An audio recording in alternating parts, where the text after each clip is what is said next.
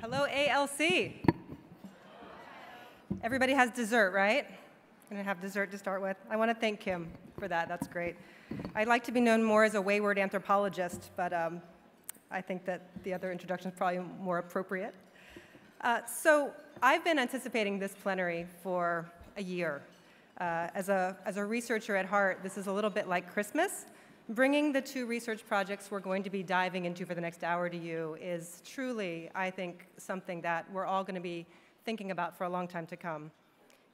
If you pay attention to the cadence of the plenaries over the next couple of days, you're going to be thinking maybe you went to church, right? Because it's going to be feeling a little bit like call and response. We want you to be hearing from inspiring leaders from all sectors who are really taking a stand in advancing solutions. Like the ones we heard about this morning, like the leaders we heard from this morning. But just as importantly, we want to hear more directly from the inspiring families and individuals that motivate us all every day to choose these careers, to do this work, and to be in this room on a beautiful September afternoon in DC. So in service of that goal, we're kicking off this plenary by introducing and inviting Jeff Whittington to the stage. And Jeff is the executive producer for KERA, Public Media in Dallas, Texas. I first met Jeff 2 years ago working with City Community Development and the Community Foundations of Texas, the Thompson Family Foundation, just a slew of partners to bring some local data to bear in the region around Dallas, around the financial insecurity of households, and to raise awareness about that. Jeff's work really was the part that got to that raising awareness piece, because KERA produced a series that introduced the entire region to a set of families that were experiencing asset poverty. So I'm going to ask Jeff to come on up, introduce a little bit of that, and we'll all learn and meet a few of these families as a way to start this off.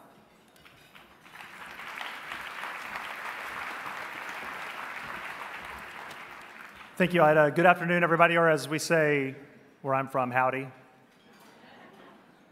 So last fall, KERA, the public television and radio station for North Texas, launched a 6-month project called One Crisis Away. And our goal was to explain the asset poverty story, the issue, to an engaged and sophisticated, but also very busy and distracted, at times, audience. So how do we do it? Well, with the support of the Communities Foundation of Texas, the Thompson Family Foundation, the Allstate Foundation, the Dallas Women's Foundation, the Fort Worth Foundation, and United Way of Metropolitan Dallas, as well as excellent data from the CFED Assets and Opportunities Scorecard, we were really surprised to learn that right in North Texas, the Dallas-Fort Worth area, 29% of the people that live there were living in asset poverty. So last summer, we held listening sessions with 30 organizations from all over North Texas, people who deal with asset building and poverty issues every single day. We wanted to know what the stories were, wanted to know what the issues they were facing were. But the key was always going to be storytelling. So we decided to follow some families, 3 families and 1 retiree. We followed them at home, at church, at work, and even at the doctor's office to find out what it was really like to live one crisis away. And so I'd like for you to meet 3 of them.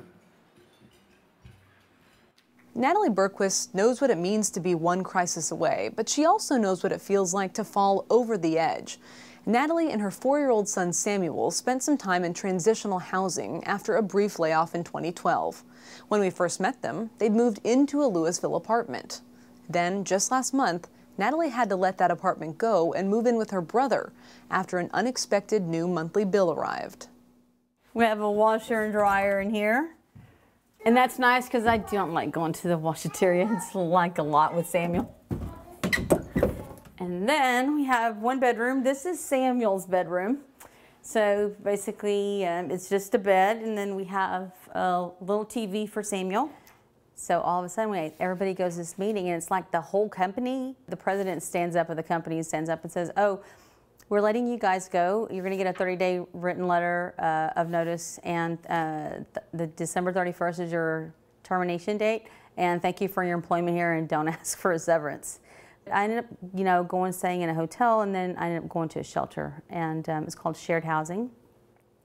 Just the feeling of that, it's not my fault, but it was like I was blaming me because I felt like I let my family down. So it was very, very tough. So basically I live paycheck to paycheck. I'm working on having a savings account. If I did lose my job or if there was something, I'm working on having a cushion basically to have, like, if something like that happened, I wouldn't be back in a shelter. I could still pay my bills for a month or two.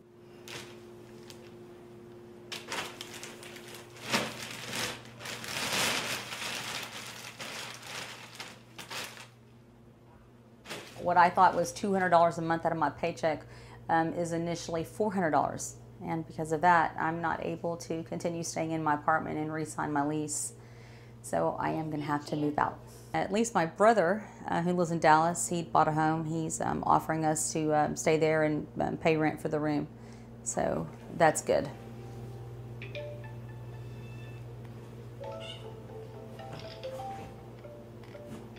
It doesn't work out, you need help. Those people like myself who are working don't get it. You have to hope, you have to dream, you have to know and believe that there is going to be something better and reach for it, because if you don't have any dreams and hopes, and you don't reach for something else, you're going to be staying in the same spot. And you don't want to do that. To keep her head above water financially, 72-year-old Shirley Martin has to be creative. She's retired from her 30-year career as a professional cook, but Social Security isn't enough. So she works a part-time job and rents rooms in her DeSoto home so she can pay her mortgage and take care of her bills. Saving money, she says, impossible. Okay, this can move. I'm doing the fresh baby carrots, seasoned with some chicken broth. I'll steam them for a minute. Cooking has always been my thing. Doing parties and luncheons, and I just can't say enough about it. I just started on my own. I started at Hockaday School in '63, and I started out as a line server. So it came up that we needed a cook. So I tackle anything. I said, well, I want to take that head cook's position. I did. I've had a hard time. I've been in foreclosures, and I've lost a lot and I gained a lot. If they weren't here, I wouldn't be able to make it. That's just simple as that. Yeah, it helps out a lot. It really does, A lot of people ask me, how do you take strangers in your home? Well, I just have that faith, and I know they need the help, and I just don't think about it. It's good. I like it. I love it, really. Good afternoon, Salvation Army. Shirley speaking. I can help you. Yes, do you know the number of the service? It helps me with my bills, my insurance, and things that I come short of with my Social Security, and food, of course, and gas. And it just helps me in so many different ways. It does. It isn't hard to relate to them because I've been there in a different fashion. But when you're down, and you're out, and you always need some help, And I can really relate to them. That's why I take it real hard. I can't put any money aside. All my money goes to every day, every month. It's no saving. If I do save, it's just like putting it up for a minute or two. But when you stay focused on what you have to do and what you gotta do, you will make it. It might seem that you can't do it, but believe me, you will come up. Something would happen by the grace of God. 2 years ago, Isaac and Elizabeth Madrid were leading a typical middle-class life. 2 full-time jobs, a nice house in Rockwall, and a baby on the way. Then serious illness struck and everything changed. Isaac couldn't work, medical bills mounted, and Elizabeth had to shuttle between his hospital bed, a family member's home to drop off the baby, and her full-time administrative job.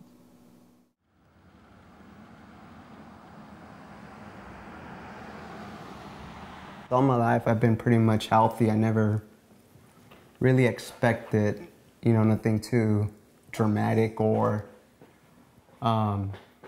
life-changing, But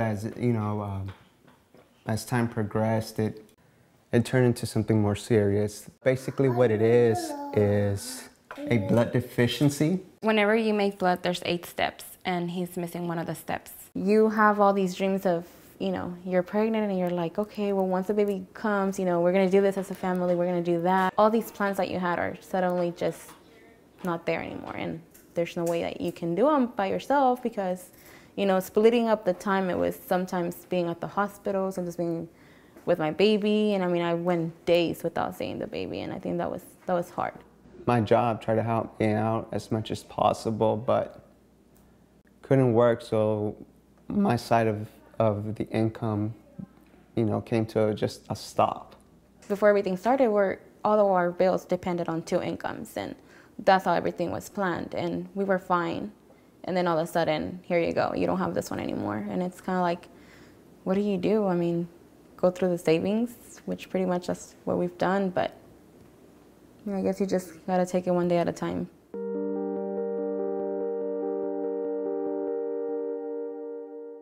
So just want to applaud the great work of my colleagues, Courtney Collins, who you saw on the screen there, who reported the series, and Dane Walters, who produced the series. And that was pretty much the team that put this together. A couple of updates. Isaac Madrid did have a second bone marrow transplant late last fall, but sadly his illness was too much for him to overcome, and he died in February of this year at the age of 25. His wife Elizabeth is still at her administrative job, is renting out their home now to make extra money, and she and now 2-year-old Isaac have moved in with her family.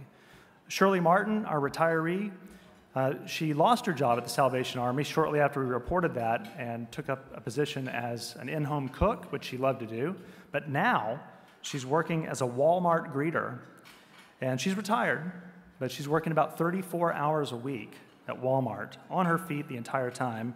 But of course, Shirley's not complaining. Her tenants have moved out, so now it's just her and her son, and she's applied for subsidized housing in hopes to move out of her current house and downsize to save some money. And Natalie Berquist and her son Samuel, who you saw at the top, have moved back into an apartment after a generous KERA listener sent her $5,000. Samuel was accepted into state-run insurance, so she doesn't have to pay for that coverage through her private work policy anymore. And one final note, we're really excited because KERA will revisit all of the families this fall and report on how they're doing beginning in November. And starting in January, we're going to roll out a focused One Crisis Away digital radio and television miniseries called The Cost of Living Poor. So thanks very much.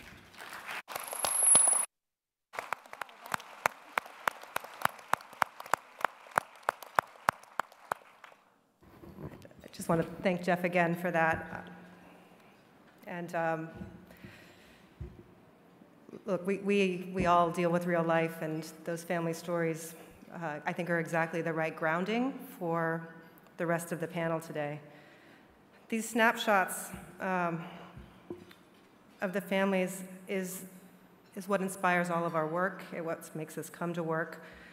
The more we know about them, both their day-to-day financial lives and their dreams and aspirations, the better we can design solutions, policy solutions, product solutions, programmatic solutions that serve their needs.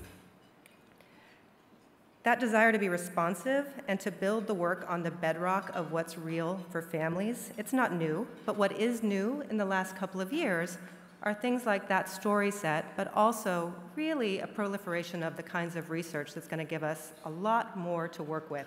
I often say, and folks that I work with know, that I often talk about data when you try to get to the household level as like working with mittens on. You just can't get enough of a sense of what's going on in people's lives to feel like you can really develop a solution. The kinds of projects we're going to hear about now help us move from mittens to pretty tactile leather gloves in a few ways in terms of how we start to help families. So I think with that, I'm just going to turn it around. There's actually a lot more research than even what we're going to talk about today, and there's work peppered throughout the entire ALC. The banking and color research that's just been done, the new survey of household economic decision-making by the Federal Reserve is exciting and useful information. All of the economic mobility research at Pew, the work that Brandeis has been doing, tracking families, just a lot of information that gives us a more qualitative and quantitative set of information to work with. But the two research initiatives that we're going to focus on that we do have on stage today, I'm not trying to be Pollyannish with this, but my sense is that we're going to look back on both of these projects a decade from now and credit them not so much with shaping the direction of the field. I don't think it's about that, but I do think they're going to be two solid stakes in the ground. A stake both about what's real in financial lives of individual households, and also about the aspirations and ideals of what it means to live and have financial well-being in this country. So that space in between, where we need to go as a field, we're going to have some markers because of the research that you're going to hear about just now. So I'm going to begin with the end in mind in that sense, and actually invite the entire panel to come up and sit up as I come up on stage as I introduce our first speaker. I'm reminded of the Cheshire Cat, and I think I'll take a lead from Alice in Wonderland, because when Alice goes up to the Cheshire Cat and says, "Can you tell me which way I should go from here?" the Cheshire Cat says, "Well, it depends an awful lot on where you want to get to." And that decision, where do American consumers want to get to in terms of their financial goals, is in many ways the marching orders the CFPB got in Dodd-Frank as they began their work several years back. And so as a foundational part of their early research, they have been working hard to develop a consumer-driven definition of financial well-being. And it's been CFPB's great pleasure, really a privilege, to be a partner in that work, along with the Center for Financial Security and the Urban Institute and a great many other partners these last couple of years. We've been able to do that work because of the leadership of Gail Hillebrand and her division, and Genevieve Melford is here as well. Gail is our first speaker, and she's an incredible voice and advocate, not only for consumer rights, but for ensuring that the voice of consumers is what drives and informs the work. And that's why she's the perfect lead of the CFPB's Director of Consumer Education and Engagement, where she has been since the agency was started several years back. And in her decades of work prior to joining CFPB, she's been a tireless legal voice and advocate in the areas of consumer financial protection and community development. So I want to invite Gail Hillebrand up to introduce the Financial Wellbeing Measurement Project. Gail.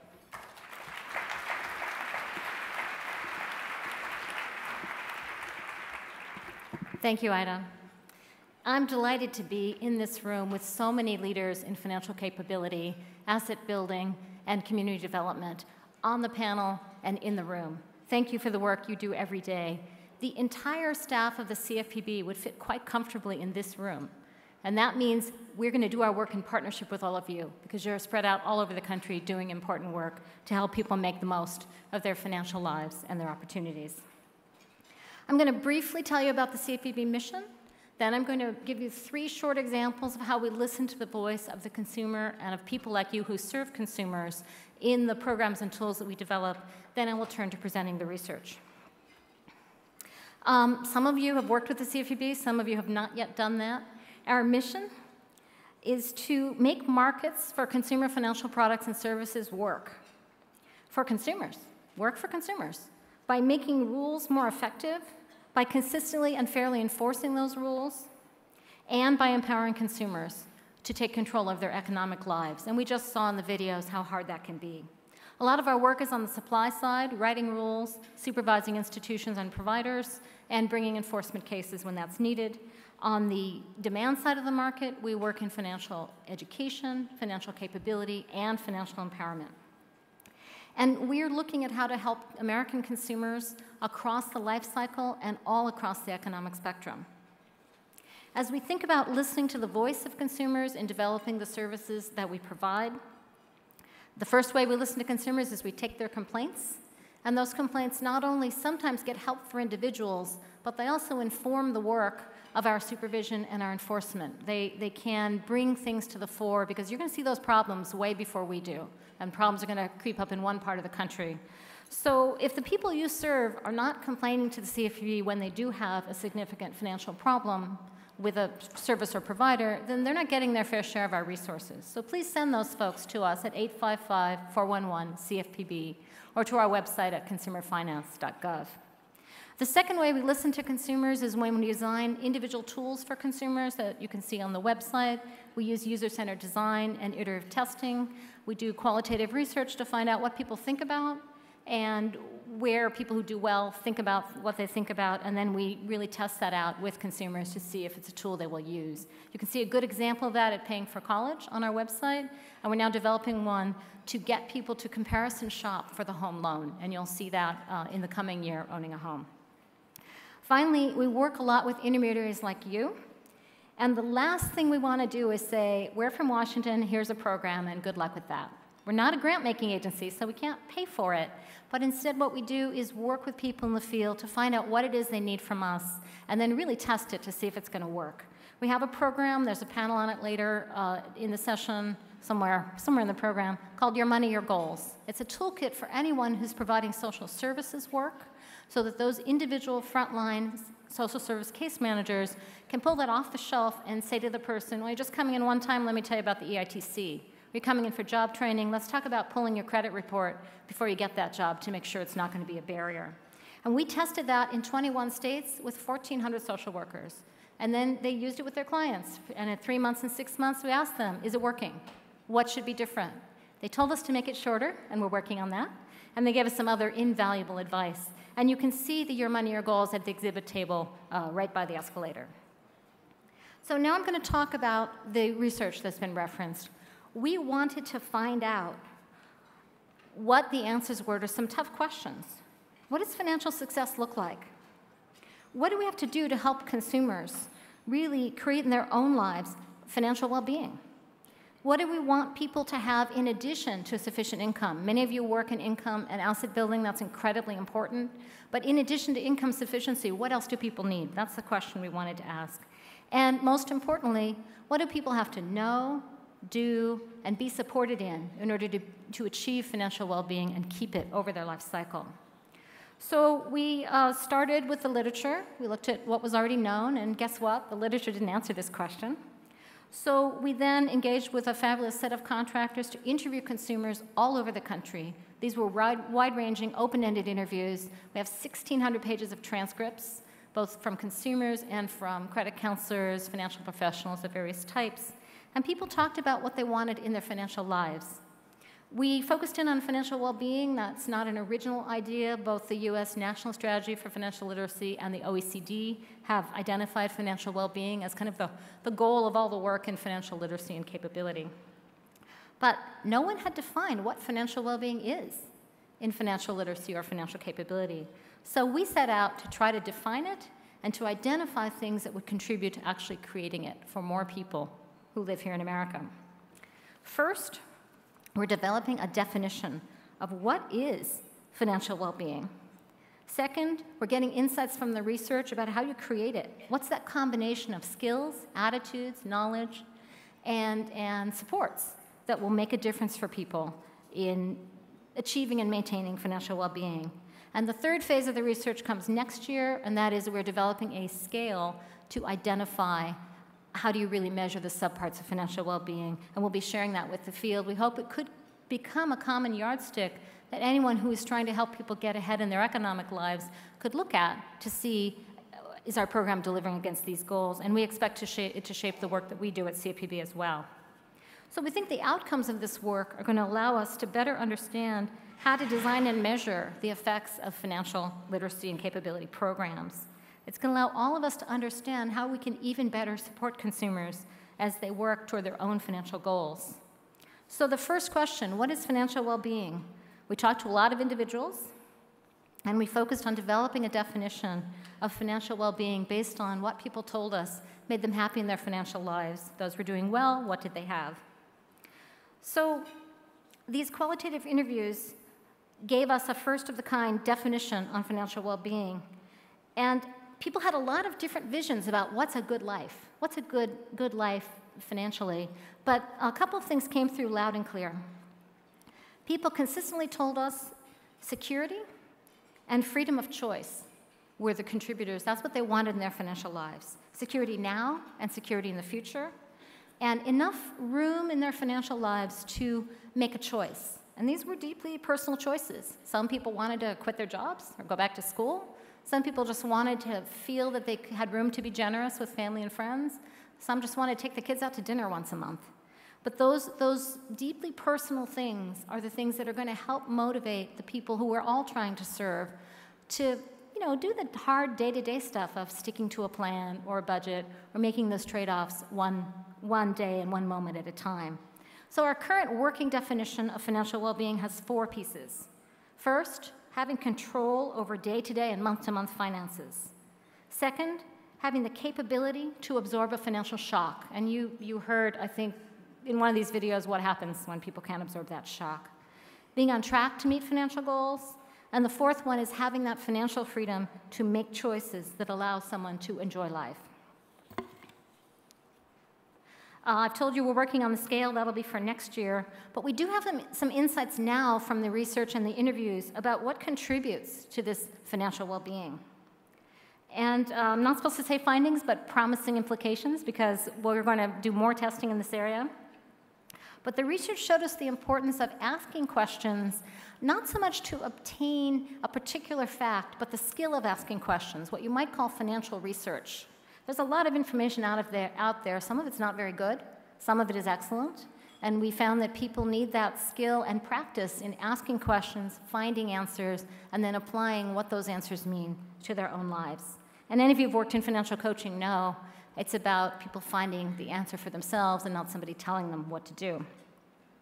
So we found that being able to get information and evaluate it was critically important.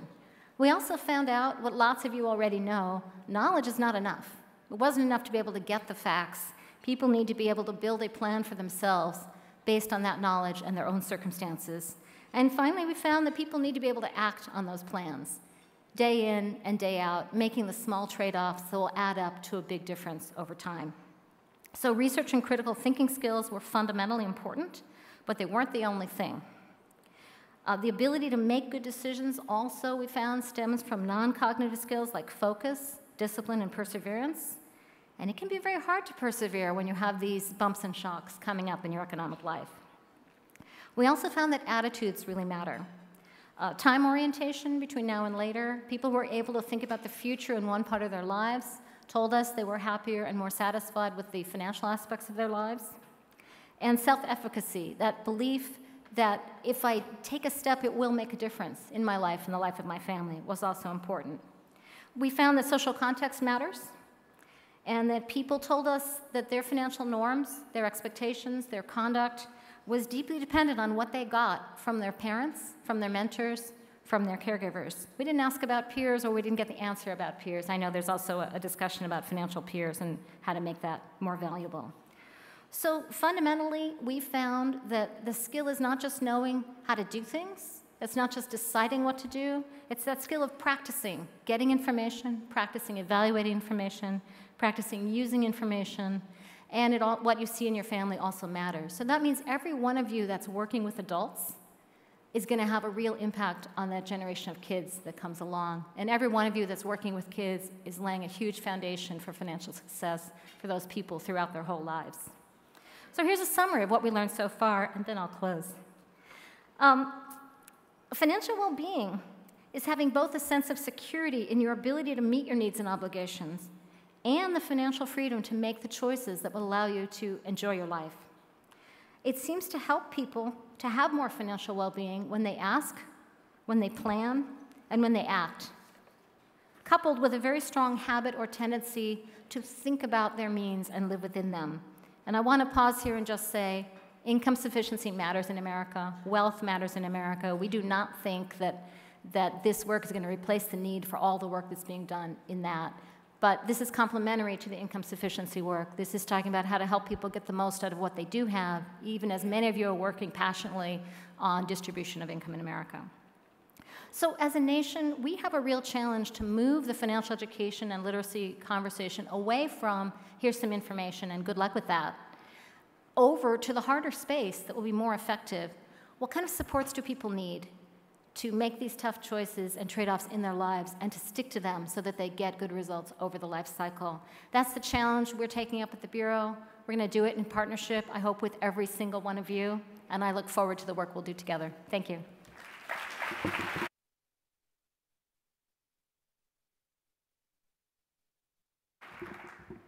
Thanks, Gail. And now it's my pleasure to introduce to you all another foundation research project that's the first of its kind in the United States. Funded by the City Foundation and the Ford Foundation, the Financial Diaries Project is going to shift the ground under us. I really think so, in terms of what we know about the daily complexity of the financial lives of American households. It's going to anchor us in what's real, even as we aspire to figure out how to help move people forward toward their own goals. It's an ambitious and bold initiative, and here to actually tell you about it are its two principal investigators, and I'm just thrilled we have both of them here, Rachel Schneider and Jonathan Murdoch. Rachel Schneider is the Senior Vice President of Insights and Analytics at the Center for Financial Service Innovation, CFSI. I think that most of you know CFSI. I know CFED couldn't do its work without CFSI doing its work, so they're a long-term partner, and Rachel's a dear colleague. And a damn good researcher, as her colleague and co-principal investigator said just a little while ago. Jonathan Murdoch is professor of public policy and economics at New York University Wagner School of Public Service. He's also the executive director of the Financial Access Initiative. As they'll tell you, this work was inspired by work that happened overseas that led to a book called Portfolios of the Poor. So let me welcome Rachel and Jonathan to share more with you about the Financial Diaries Project. And let me ask Brandy McHale to come up as well and take a seat. So I'm going to switch hats. Since CFED has partnered with CFPB on the financial well-being work, as for the rest of the panel, I'll be joining Gail to talk about that work. And Brandy McHale, who is CFED's vice chair of our board, she also moonlights as chief operating officer for the City Foundation. So she can wear both hats as she leads the discussion after we hear from Rachel and Jonathan. Thanks. Thank you. Thank you. It was exciting to hear Gail's remarks. There's so many points of connection. We want to describe a project that we are really in the middle of, and we hope to be able to share lots of new insights over the coming year. The U.S. Financial Diaries Project, as Ida was saying, is a collaborative project between NYU and CFSI, and I really want to also acknowledge our funders. The Ford Foundation and the City Foundation are not just generous in their support, but also have been an important sounding board and an important partner as we've thought about how to use research effectively to make a difference that's practically relevant and not just academically relevant. We also appreciate support from the Omidyar Network. So why are we doing this? What's the challenge? What makes this research new? We started with this basic problem, which is that we're all trying to work on improving the economic and financial lives of Americans across the country, and we often look to data that's available, but much of that data isn't quite right. It might be a one-off survey that captures some element of people's lives or an annual survey, but the truth is that we all live our lives day to day, week to week, season to season. And to really capture those ups and downs and navigations throughout the year, we realized that we needed a different approach.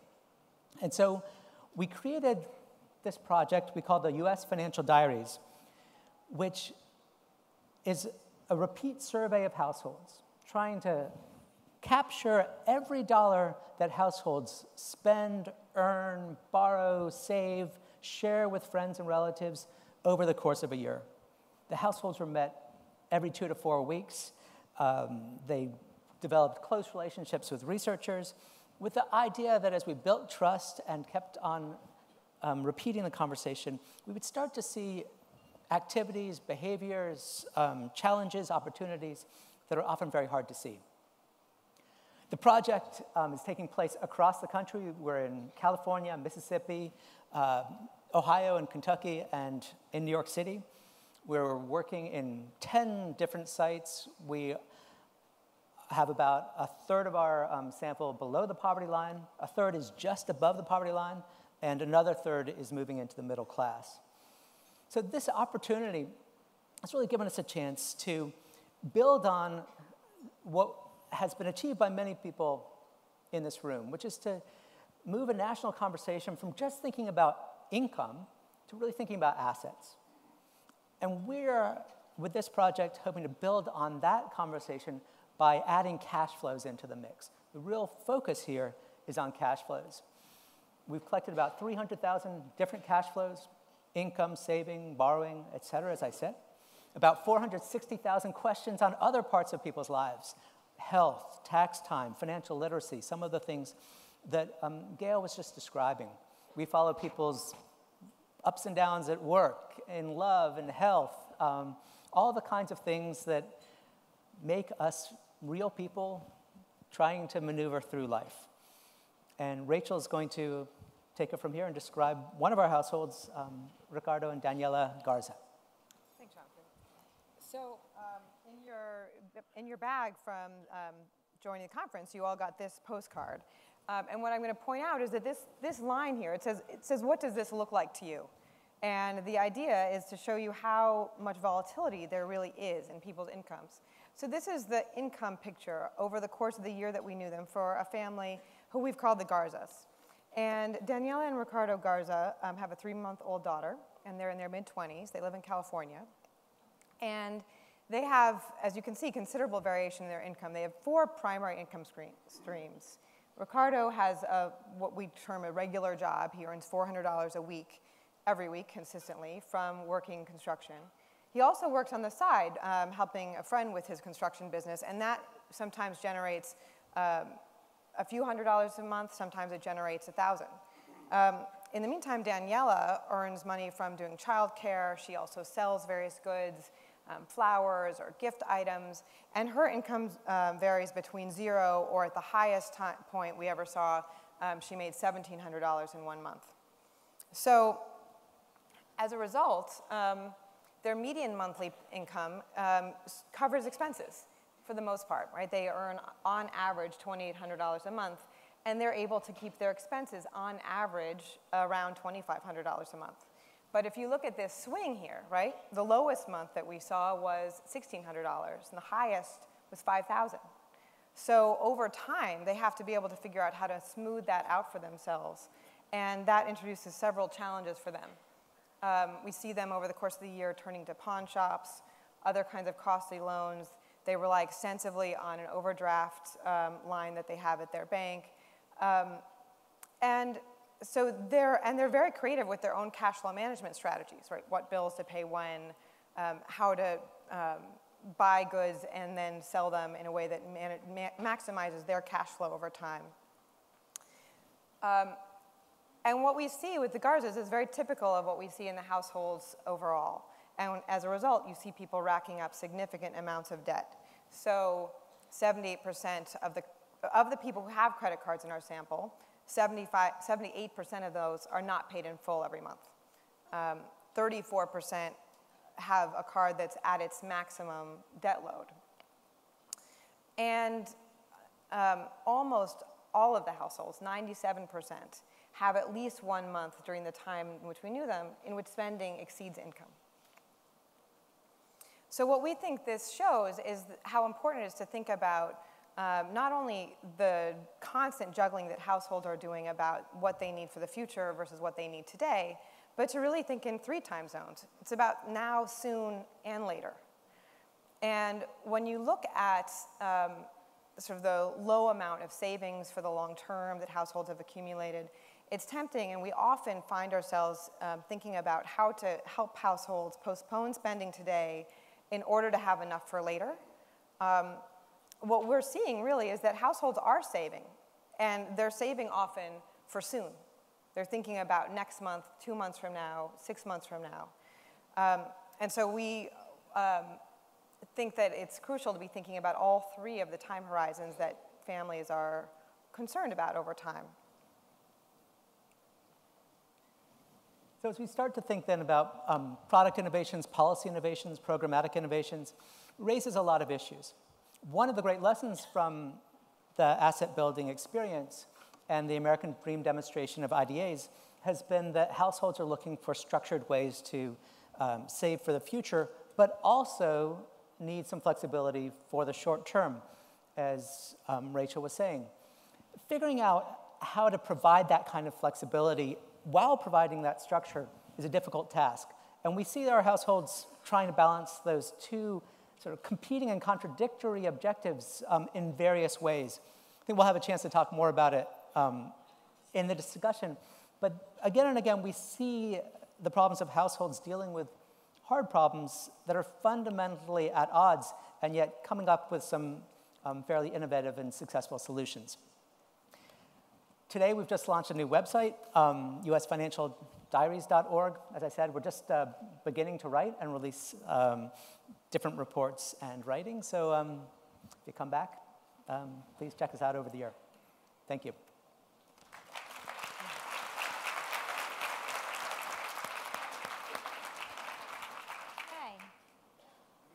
Thank you very much. We have a preciously short amount of time, so let me try to orchestrate this a little bit. There are 2 mics on either side here. I'm going to ask people that if you have a question, that you actually come up now and come stand at the mic. I'm going to kick us off in just one moment. Here's the ground rule. It has to really be a question. Okay? They sent me up here because I'm fearless. If we cut you off, it's like being at the Emmy Awards or the Oscars. Take no offense. We love you, we adore you, but we have a limited amount of time. And don't be shy. Come up to the mic. We really want to have a chance for some discussion. So let's just jump in. Let's say what I think is really interesting about this work is that I bet you that there is not a single person in this room who doesn't actually instinctively know all the things that you're learning. Yes. Right? You could probably name and tell the same stories. You have families that you see every single day. But what I think is really different about this kind of research is that, one, we're going to really work hard, and I know there are other similar projects, to really begin to humanize this issue. And I think about this kind of research around winning hearts and minds. We're going to humanize it, we're going to win people's hearts, and we want to create a groundswell of support around these issues and solutions that work. And second, we want to win the minds of policymakers and, more importantly, critics who are out there by having really solid data.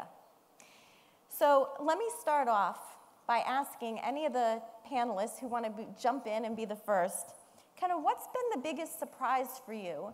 And in terms of thinking about this idea that this work is going to be used to win hearts and minds, what has really popped up that you may have suspected or thought, but now you really know, or something that challenged your previous assumptions?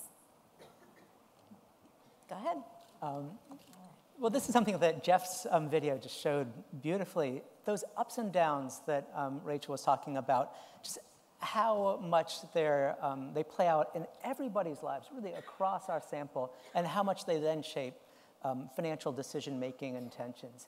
That was surprising because we don't have that kind of data, haven't had it until now, and to see it play out so clearly was really eye-opening. Yeah, right. Yeah, I'd add to that and say, this is certainly a point, as you described, Brandy, where I'll say this and you'll be like, yes, we knew that instinctively, but to be able to then see it play out in the data, I think is really important, is that money is emotional and money is about interconnection, and that very few of the households that we're talking with manage their finances alone.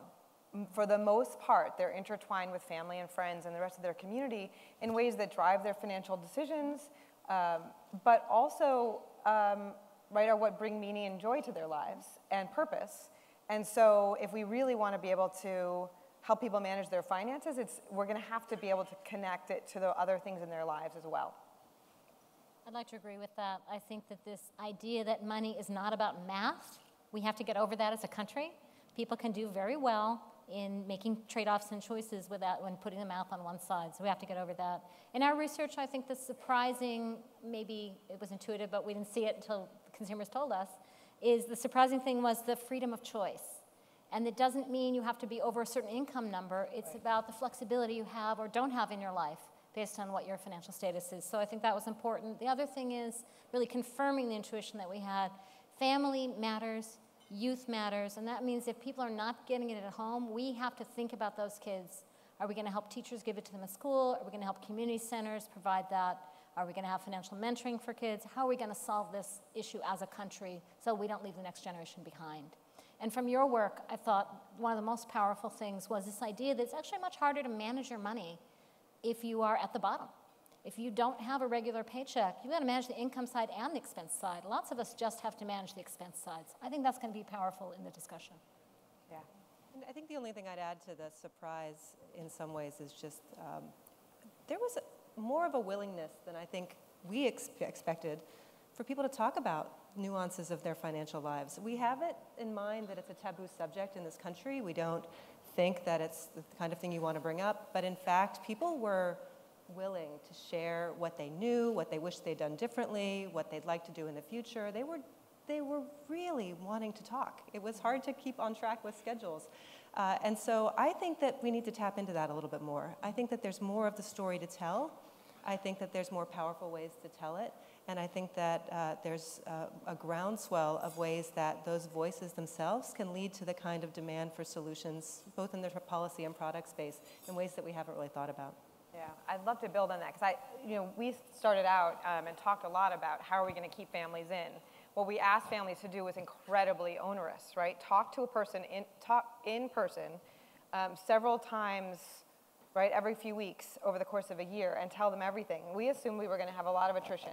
And to be clear, we did, right? People moved or something happened in their life that made this not work for them anymore. Really, the reason people kept talking was that they wanted to be heard. And I think money in our society is very taboo. People, for the most part, don't talk about their finances. And that, I think, is an inhibitor to improvement in all of our finances. We consider it private, family, close friends. But I think really sustained societal level improvements in our financial well-being or financial health have to be accompanied by people talking about these issues much more freely so that they can generate the information and support that they need. So this morning, when Michael Sheridan spoke, he actually, said, as humans, managing money, we may not actually do it that well. We may not be wired to really do it. Let me actually ask you, through the work that you've done, do you agree? Do you disagree? Have you found people doing it well, or things that having coping mechanisms that actually surprised you? Yeah, it's an interesting question. One of the things that we often say is that everybody has a system, and the question is whether that system is really working as effectively as possible. But really, everybody has a system. And one of the things we see, which comes up again and again, is the way that money gets sort of social meaning attached to it. Money gets earmarked. So the money I'm earning from babysitting is going to go to this cause, and the money I earn at the job is going to that cause. Those devices are often very powerful, but we don't really have a way to think about them in terms of products and policies. We're starting to think about mental accounts and labeling savings devices, et cetera. But one of the things which has surprised me is how important this kind of earmarking is and how it could enrich the conversation. Yeah, I also would add to that and say, I think it's true that in some fundamental way we're not equipped to deal with money in the structures that have been provided necessarily. But over and over, we were impressed by the resourcefulness and savvy of households in managing what looks like impossible or certainly difficult situations, right? So people who have workarounds for what are structures that don't quite work for them. I'm thinking of somebody in Brooklyn we talked to who is using his mother as his savings account.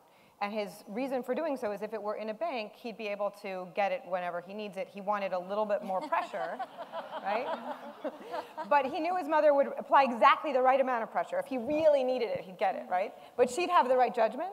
So like some of it is about, so this is a case where somebody's setting up for themselves the right structure, right? And it didn't exist already in the formal systems that were available to him. I think, oh, go ahead. We also find that consumers blame themselves for whatever the financial issue is. We get consumer complaints and people often say, I thought I was the only one, or my neighbor told me about CFPB, or they'll say, I wish I hadn't made this mistake. And they'll use that word mistake. And it might be something they were actually marketed into, affinity fraud, solicited into, elder abuse, stolen from, but they all think, if only I knew more, it would have been different. And I think as we open a national conversation about money, we have to acknowledge it's hard, but also acknowledge that you have something to bring to the table wherever you are in your financial life. You know, you can talk to your kids about how to do things well. You can talk to your kids about things that you would do differently if you were doing it again. If you're a smoker, you can still tell your kids, I really wish I'd never started. Yeah.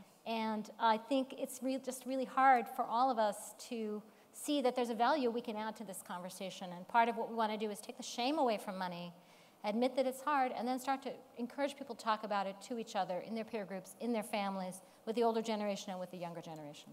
And I think the thing that I would add is that we need to thread the needle carefully, because even as we need more insights about consumer judgment and their ability to make decisions, going back again to Michael Schraden and to, I think, the work that a lot of us are on here, even if you are optimizing how you're spending your dollars at the edge because you're living paycheck to paycheck, there are systems that are working to make this completely easy for certain people in this country, and systems that are working to make it really difficult for a lot of folks. So it's not really just about the individual behavior, and there's an entire, even as we become consumer-centric and humanize the work, it's very important to look just as rigorously at the systems that create barriers to people, even when they are optimizing their decision-making. So.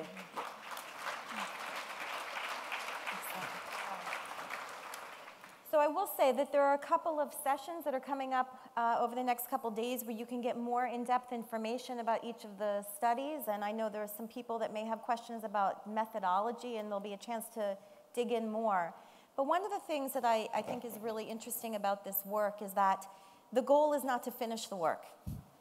I know we tend to think, right, that that's the finish line, to produce it, to present it, but it's really to make it actionable. So can you talk a little bit about how you think some of this work will be moving from dialogue to action?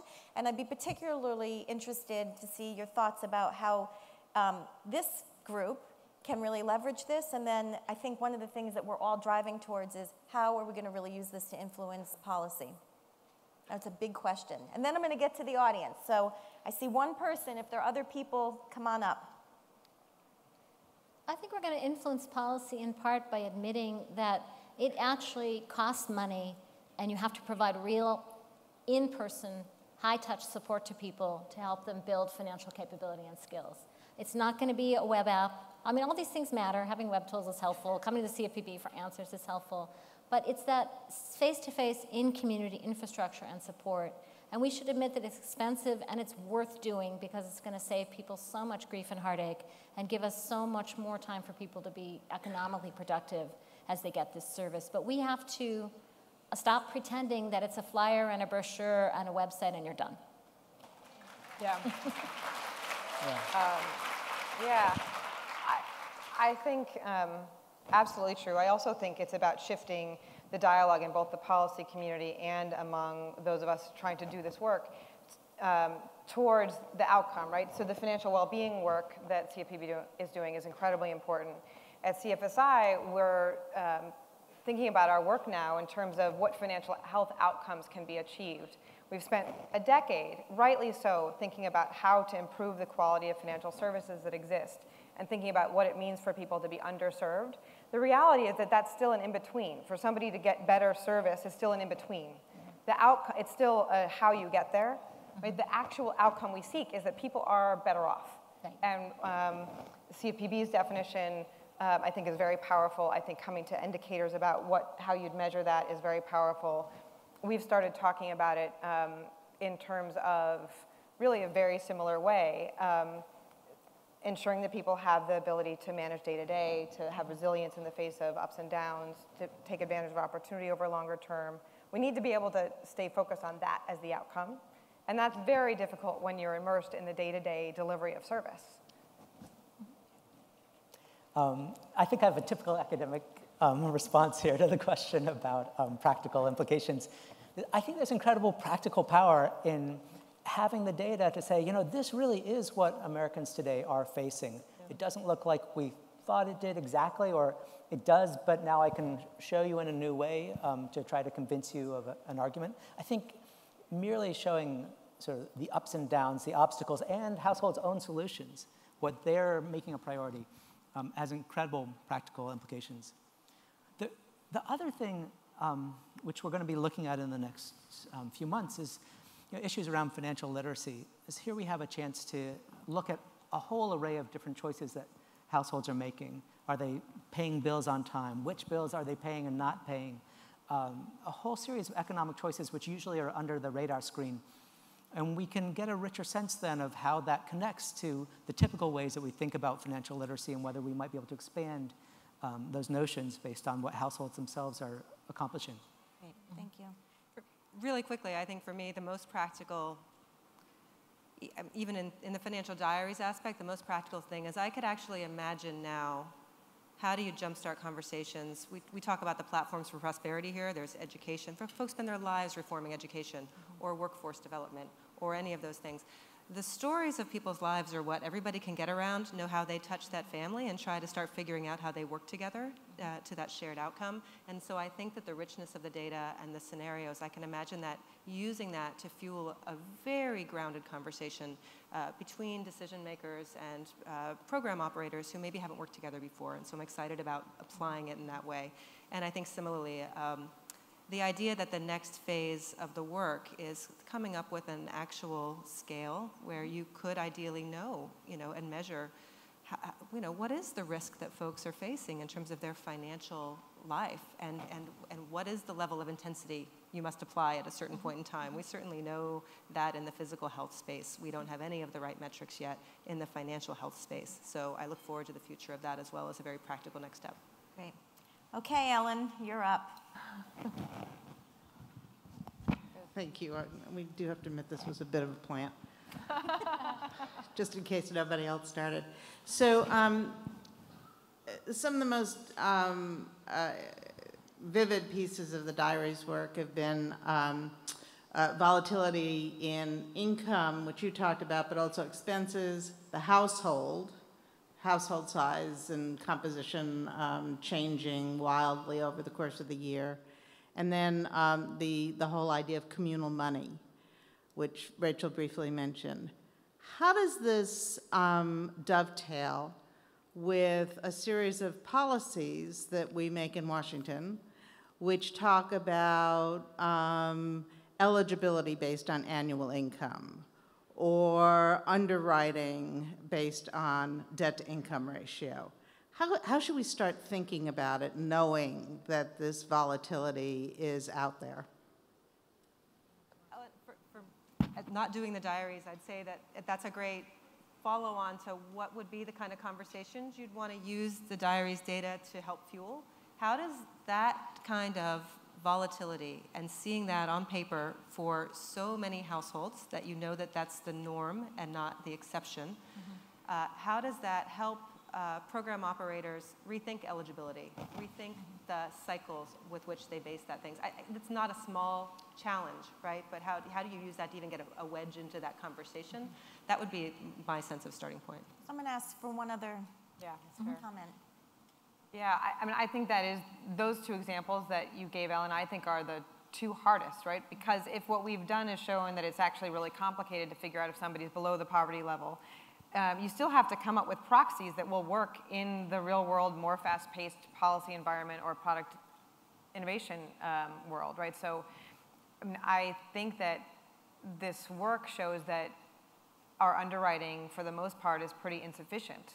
But there's still now a whole set of work to figure out how you could do better underwriting without going back to the idea of now I'm going to actually go with a pencil and paper and find out every single thing about you before I give you a loan.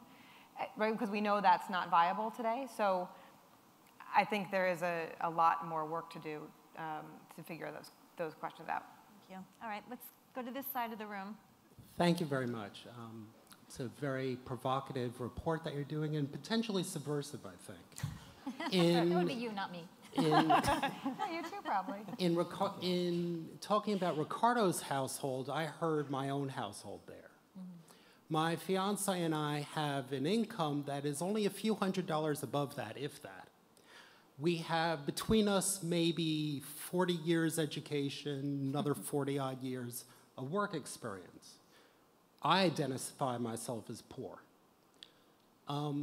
What are the implications from your research, do you think, in terms of class identity, the shifting political, social, and cultural roles of class as a consequence of the decline an increasingly unapproachable aspect of the American dream? This is where it's really hard to be moderator because I really want to answer that, but we only have a moment, so I'm going to ask one of our panelists to take a stab. Go. I mean, one of the interesting things, and I love that we're potentially subversive, it's something we have to work toward.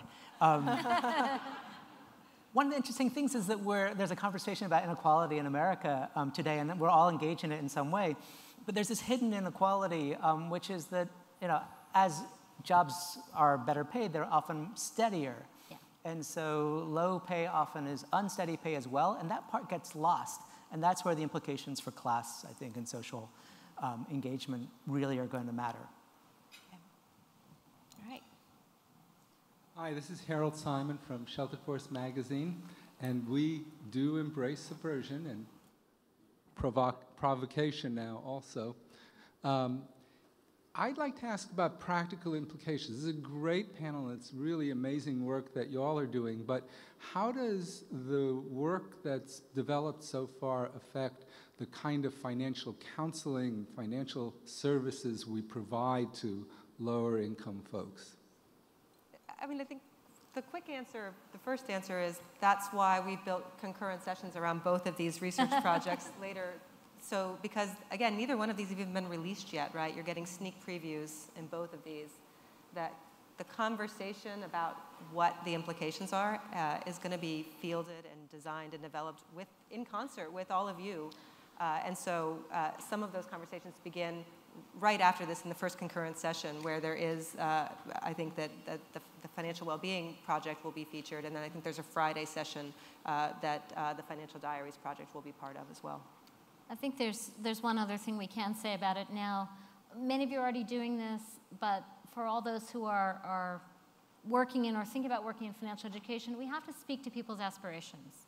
It can't be about I'm telling you what to do, and it can't even be about if you do this, you're good. People's lives are more complicated. The markets are changing quickly. It really is about skill development.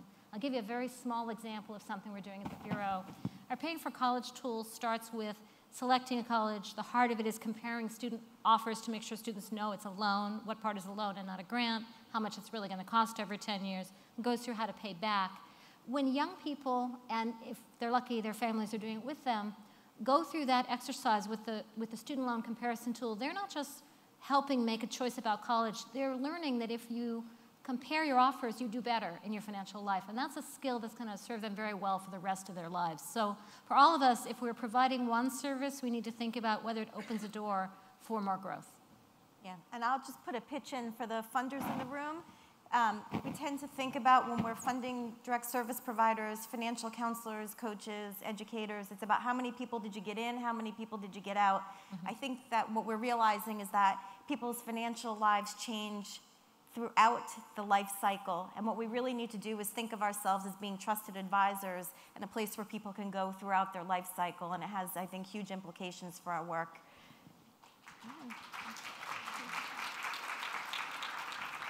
I assume the applause was not from me. I'm Will Gerardo with the CDFI Fund.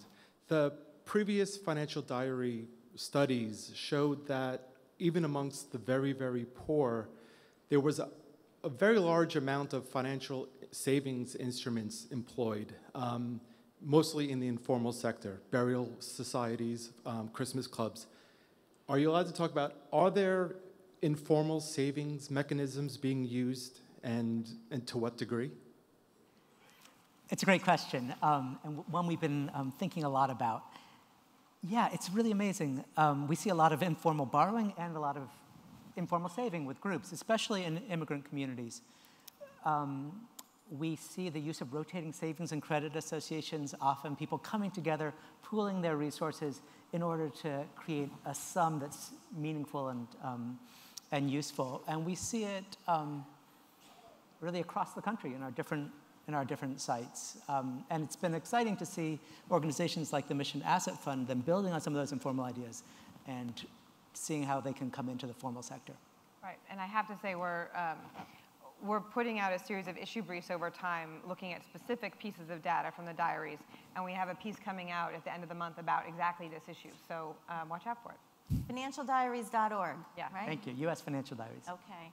We have time for one more? Let's sneak in. Okay, let's go over here. Hi, thank you so much for letting me ask a question. Mariana Chilton from Philadelphia. I'm an anthropologist and an epidemiologist, and I was very touched that you want to figure out ways to humanize the issues of financial insecurity. But one thing I haven't heard yet, and I hope that you can address, is the issues of racism and discrimination and of misogyny. In our previous session, we were talking about stereotypes of people who are on welfare, and how we have to use language to kind of stay away from the language of female-headed households and handling families with who are participating in our welfare assistance programs. So how can we address racism and discrimination through these personal stories and these financial diaries? And also, is there an opportunity for people who are low income, who are dealing with financial struggles, to be a part of our dialogue and to be present here at this conference and on panels and testifying before Congress?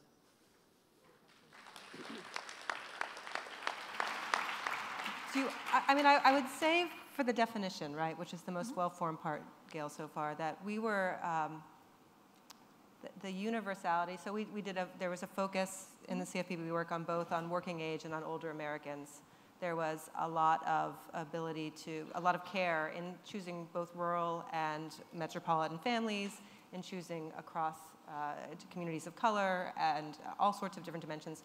The uniformity of the components of financial well-being, regardless of the community from which you come or the class or the income cohort, didn't change. So the good news in terms of that is that this idea of financial well-being as a construct resonates and works regardless.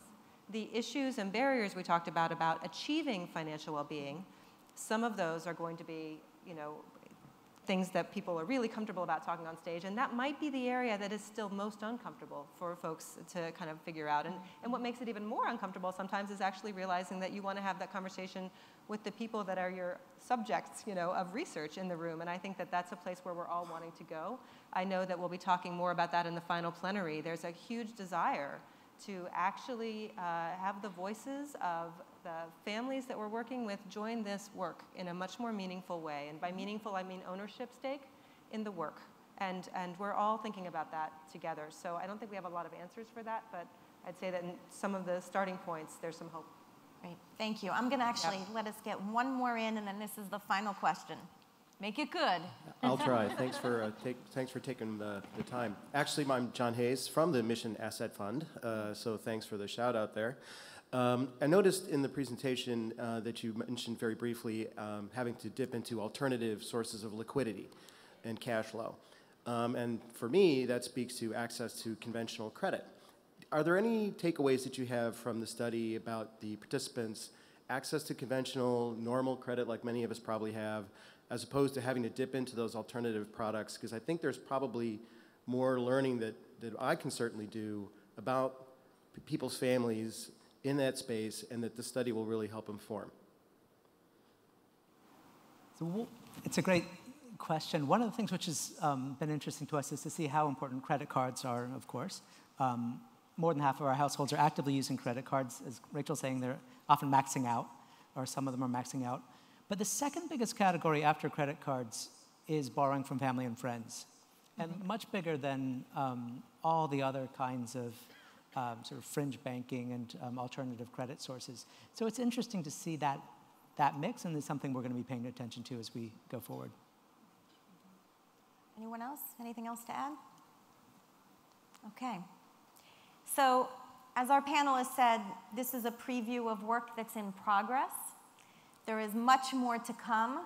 We hope that we have excited you and interested you, and I hope you'll come to some of the follow-up sessions, but more importantly, to really, we encourage you to look for information as we continue to move forward. I want to thank each of our panelists for coming up here. Great questions, by the way. Thank yourselves. This was really good.